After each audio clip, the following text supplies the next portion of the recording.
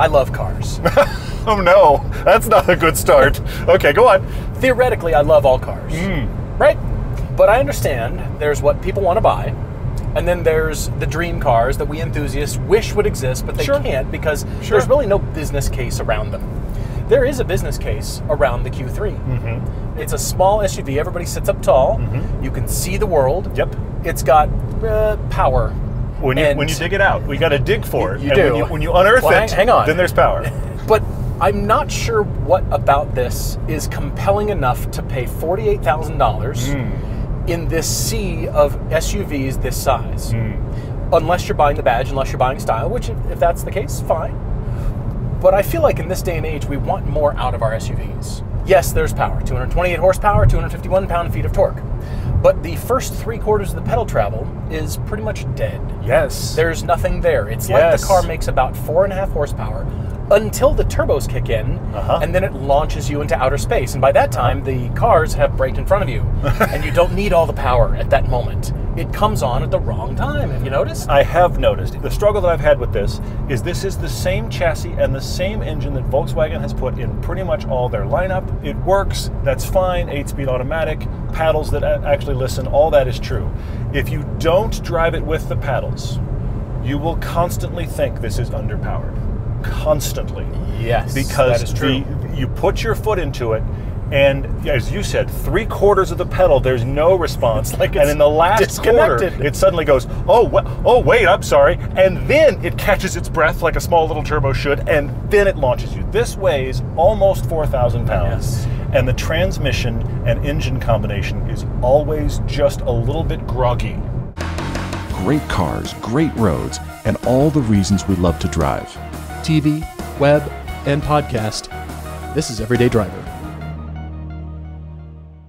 The only way I've gotten power out of it is to anticipate I'm going to need power, to pull the downshift paddle maybe a couple of times before I actually need it. And then the engine's like, oh my God, what are we doing? And now I'm ready to go because it has an incredible amount of delay. But I also drove this, and I think I was about 2 miles into my first drive. And you know what struck me in like this weird subconscious place back here? Okay, what? Is, oh, well, this feels like every other Golf. And then the conscious part of my brain had to go, no, but this isn't a Golf. And it's an Audi, and it's lifted. And because it's the MQB platform, it feels like a lifted Golf. Yes. And there's nothing wrong with the Golf. There isn't. It's just this is SUV because we buy SUVs. That price at $48,000, when you compare it to a Macan, is a bargain. But the Macan has dynamics this doesn't have. Yes, this is nowhere close to a Macan competitor. So that's that. Well, but theoretically it is. Theoretically. Now you're talking also X1 or Mercedes GLA. Both of those, I would say, are more interesting than this as well.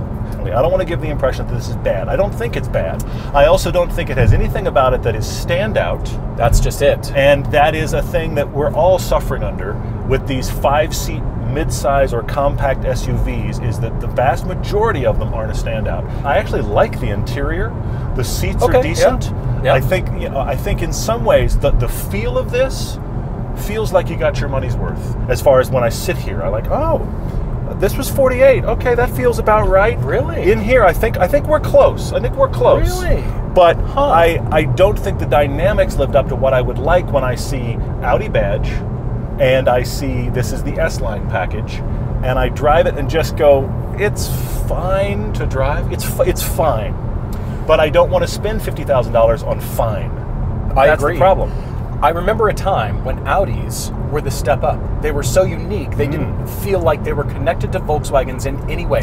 Maybe a few parts that you didn't see, maybe some switchgear that you kind of recognized. Yeah. But otherwise, it felt like a completely different vehicle. It wasn't the gussied up Volkswagen. Whereas that's not what this feels like. That's true. These start at $42,000 and then fully loaded with the blackout package and the technology package and the premium package. It's the S-Line version 2, so totaling almost $49,000. Yep. 48 and change. Yep. You know what else starts at $42,000? Is the Genesis GV70 with the 2.5-liter engine that has a lot more horsepower, looks better, and I think drives better.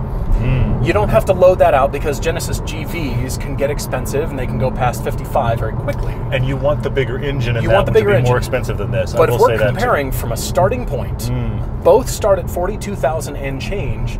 The 2.5 liter GV70 starts there too. But then you have a little bit more space in the back and better looking style, and I think a more compelling vehicle to drive. And that is the whole point. You're right, this is fine. This has good style. It's actually fairly interesting. It's sort of, when you see Germans do the fender flares, you can measure them. They're not sensual, swollen, they just feel and look right. You could measure, well, it sticks out that far, it goes this far, and they're this wide, and put it in a box and measure it.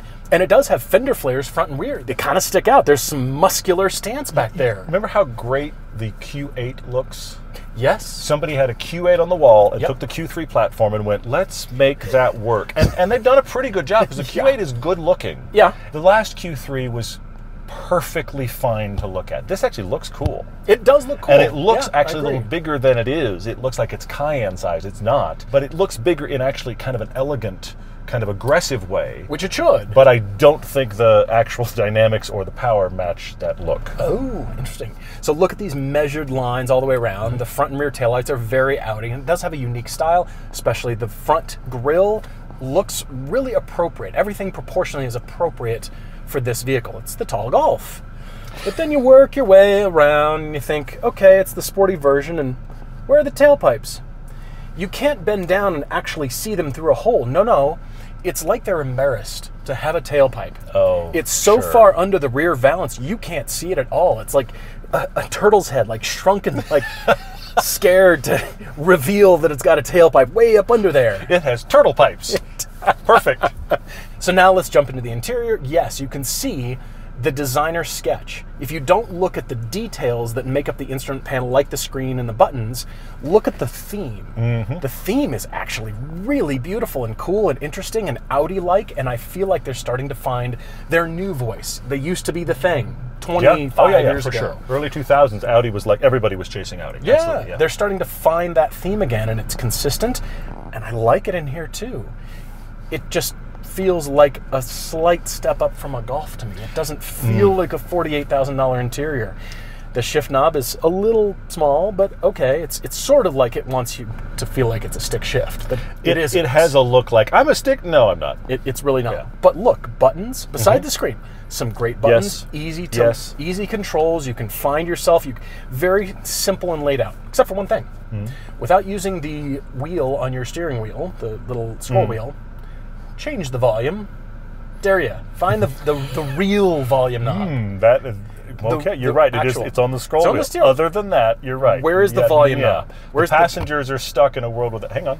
There it is. Yeah. You had to lean forward. Yeah, I had to find it. It's more than an arm's length away. It's for the passenger. It is, but that's the main volume up, and there's no bezel, there's no surround. It's just there. It's pretty cheap looking. Yeah. It's just some printed graphics and a button stuck into the, and otherwise a blank panel. True. This is a surprisingly strange black panel between these two things. That is really weird. I agree with that. I appreciate it anytime. Thank you. Anytime a manufacturer puts actual HVAC controls and actual buttons on the steering wheel, you get points from me, because so many people want to put it all on the screen. I appreciate that for sure, but you're right. The panel just below the HVAC feels like it could have, honestly, this could have come out of any product in the Volkswagen lineup. Yeah. Price be damned. Yes. Anything. Like the cheapest possible Polo could have this panel. It could. When you drive this, when you look at it, you can feel the hierarchy of the breeding. Like it references back to its cheaper ancestors when you're here. There's no question. It tries to look forward and then it references back. So it's in a weird, who am I kind of thing. But I'm a tall Golf. You want more, well, about as much space with the seats folded in the Golf, which is pretty decent, but there's a lot of SUVs that are pretty decent. Sure. So the space, and I do like the pulls. They're right at the base of the rear seats, so they're not up high. Speaking of door pull handles, these are cool. It doesn't have to be a modified carabiner. It's very sculptural, and it fits your hand, and you don't have to jam your fingers in there and hurt yourself. Well, it's amazing how much they've essentially just turned the normal pull handles upside down, and you go, oh, well, that's neat. I mean, that is really good thinking. Also, underneath this metallic strip on the door and also elsewhere in the cabin, they do have that LED lighting thing that Mercedes kind of pioneered, that you can change the colors. Yeah. When that color happens, it actually puts a really nice cast to the cabin at night. It's actually a nice cabin at night, and the Quattro badge lights up. Quattro, oh, that's it so lights special. up in the color that you pick, so you know it's So Quattro great. because I have the badge that lit up. The materials are nice. It's a nice place to be. Good sports seats. And it's tall. The spatial distance between you and I is like we're in a Golf. If Absolutely. we were 8 inches lower, Golf. Totally. Volkswagen is having this reality all the way up through the Atlas, the big boys that they're selling. That MQB platform has become so ubiquitous in their lineup that everything does kind of drive the same. Some of them are interesting, some of them are fine. This is in the fine category. But I did drive it, and I did for the first mile or two. I just thought, oh, it feels just like a Golf. And then I realized, no, it's not a Golf. It's not. I want it to be a standout. I want more. I want the thing that pushes you over the edge that Volvo and Hyundai, Genesis. But this is the rarity in this market Jaguar, segment. Most of BMW. them aren't a standout. Right, I got to drive this. You need to drive.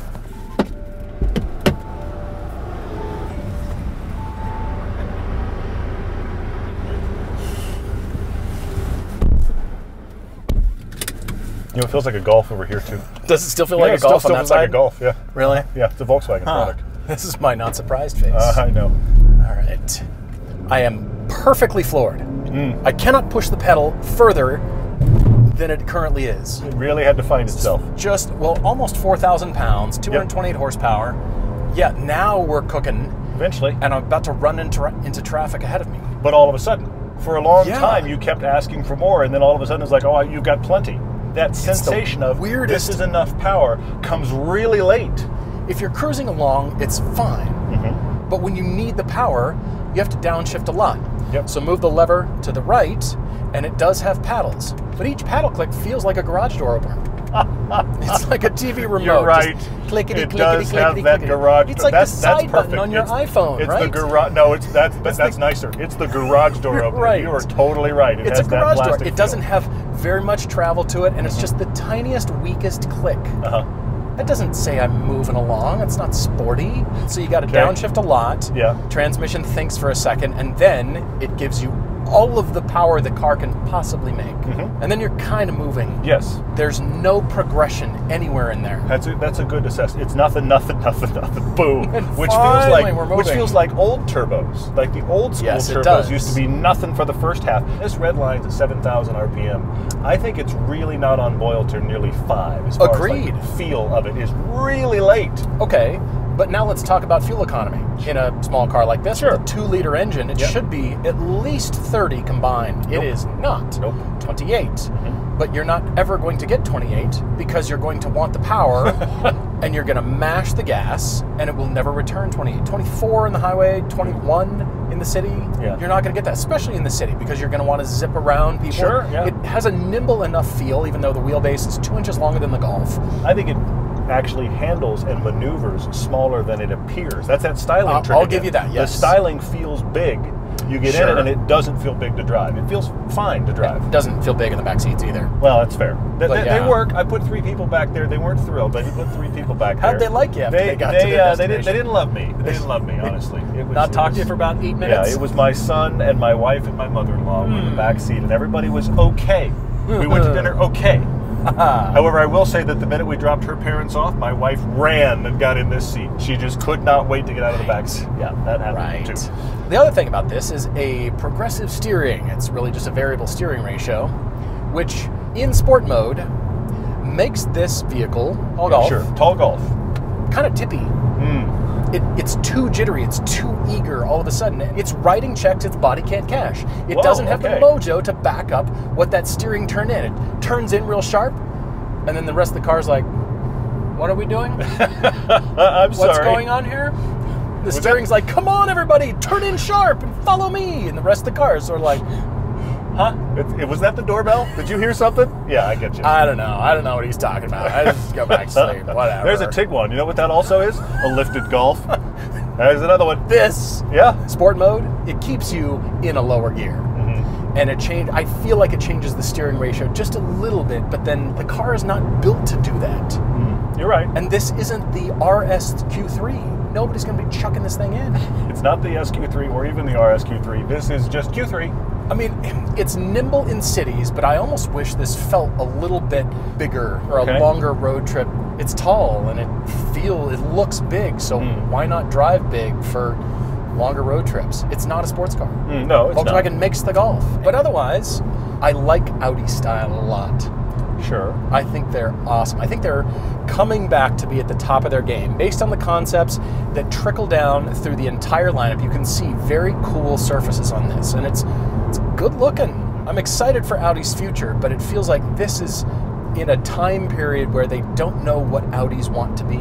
So therefore, it'll try to be all things to all people, and that's not the Audi brand. Fair, but I also think that is the SUV thinking. The problem with everyone should like this, and this is true in this entire idea of the 5-seat middle ground SUV, is you wind up with a ton of vehicles like this one that are not bad, they're fine.